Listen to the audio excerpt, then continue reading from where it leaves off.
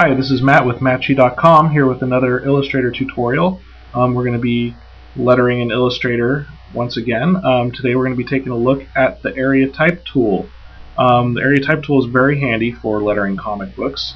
What it enables you to do is simplify the process of arranging your text in a word balloon so it's not all haphazard as I used to do when I was younger and more foolish. So hopefully you've already watched part 1 and have learned how to set up your file. This is a little bit more staged, so I already have my text in here and I have some word balloons already set up in here, and that's just to make the video go a little faster. So what I've done differently from part 1 is you'll see that I have my word balloon in layer 3, and this is because we're going to use this word balloon as our area to type in with the Area Type tool. So you bring this balloon into layer 3, and then I'm going to grab my text. Now you'd probably be grabbing this text from a script, but I just put it here for ease so we didn't have to go into the whole formatting the text with, font and everything like that. So I copy the text, then I come over here. Now it usually automatically reverts to the Area Type tool when you go over a path like this. As you can see, it's going from the square box to the sort of round thing. But just to be on the safe side, I'm going to show you over here. If you click and hold on the Type tool, the second option there is the Area Type tool. You just select that. You come over here and you click on the path. You can't just click inside the area; it won't work. You got to click on the path, and there you go. You got a cursor inside this path. So then I'm just going to hit Control V to paste the text in there. And voila, your text is in there, and you can size and resize it as you want. I think this would probably benefit from being centered.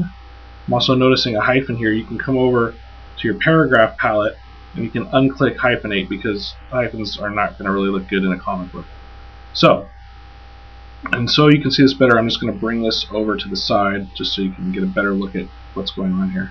So what's going on is I have the text and it's inside this path, this word balloon sized path, so I can just fit it to however I want, and then I'll just got a little crazy there. So then I can just bring it over here and place it however I want, and then I don't have to worry about hitting return or sitting there formatting the text line by line. It'll just fit it to the best fit for the balloon, and I'm good to go.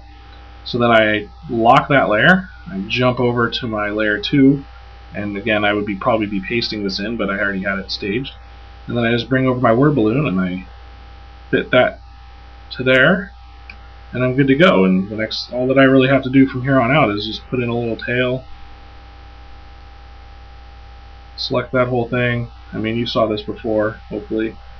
Go over to my Pathfinder, boom, done. And that's really all there is to it.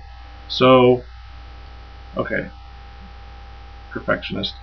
Okay, now that's all there really is to it. So I hope you learned something there. I'll be back next time, probably showing you more complex word balloon arrangements. Thank you for watching my video. Feel free to come check out more videos at Matchy.com. I also have written tutorials there and examples of my art and other fun stuff, updates about myself.